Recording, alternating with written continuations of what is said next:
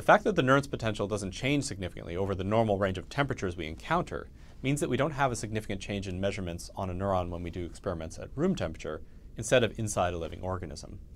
Likewise, the resting potential in your neurons doesn't change very much, even if you're running a high fever. The Nernst potential is also inversely proportional to the valence of the ion Z. Valence, in this case, can be thought of as the net charge of the ion in solution. For instance, both sodium and potassium are +1, chloride is -1, and calcium is +2.